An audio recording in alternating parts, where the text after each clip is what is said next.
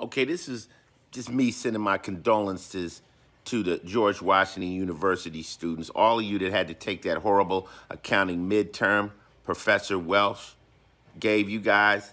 Dude is the worst. He sucks.